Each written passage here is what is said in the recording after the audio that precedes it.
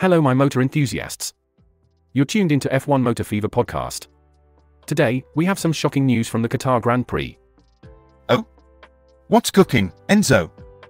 Well, the Mercedes team had a disastrous start to the race. Lewis Hamilton and George Russell collided on the first lap. Blimey, that's right out of a Hollywood script.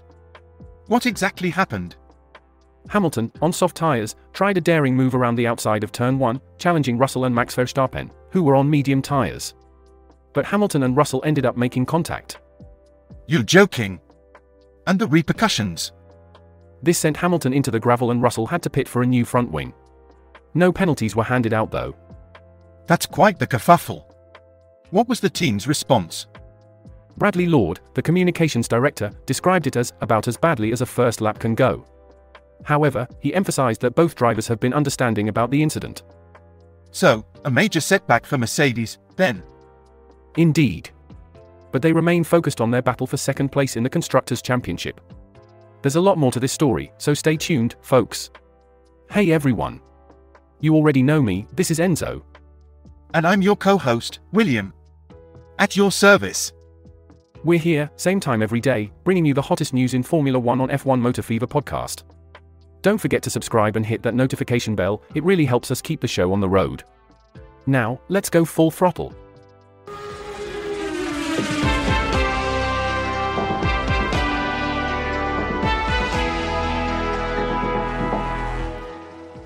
You know, this incident brought back memories, a bit like a déjà vu. I was covering the Spanish Grand Prix in 2016 when Hamilton and Nico Rosberg collided. Oh really? Did you also predict that one? Well, I did express some concerns about the aggressive strategies that both drivers had been displaying. No collisions happen without a reason, after all. Course, our very own Nostradamus, aren't we? Now, that's a bit harsh. I'm just saying, there were signs. It's part of my job to perceive these patterns. I'm only having a laugh, no harm meant. Bradley Lord certainly had his hands full explaining the incident, especially with Toto Wolff recovering from his knee surgery. Indeed, it's a tough situation. Still, the team has experience with collisions like this one. Remember the 2016 Spanish Grand Prix, right? Absolutely, and we all saw how that crash opened the doors for the young Verstappen to take his maiden victory with Red Bull. What a race that was. True. And Lord mentioned this shared document, the racing intent, which they've all agreed upon. It's fascinating to see how serious they are about avoiding these clashes.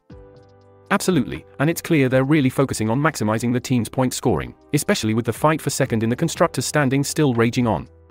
With only 28 points separating Mercedes from Ferrari, the final races of the season will be nail-biting, to say the least.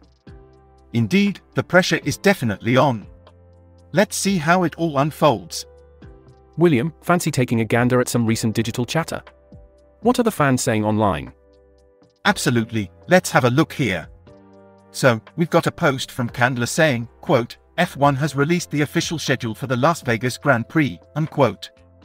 Oh, the Las Vegas Grand Prix, that sounds exciting. What are the fans saying? Well, we've got an interesting comment right out the gate from Bunderacer, quote, brave decision to put qualifying at prime strip club hours, let's see how it works out for them, unquote. I suppose they'll be hoping the drivers stay focused on the track. Indeed, and there's a chain of comments going on. Icehand Gino mentions, quote, nope, other night races never go after 10 local unless there's a red flag. My guess is that they want all sessions, practice included, at nighttime for visuals, unquote. The glitz and glam of Vegas, definitely a spectacle worth waiting for. There's more, Lowell adds, quote, Europe prevents it from running earlier. Europe is still F1's main market, there's a reason every European race and even some outside Europe are at 3 p.m. Central European Summer Time. 7am-ish is the earliest they can get away with, unquote. So, it's all about balancing the global audience. The sport is indeed expanding. Fascinating insights though, keep them coming. Well folks, that brings us to the end of another engrossing episode of F1 Motor Fever podcast.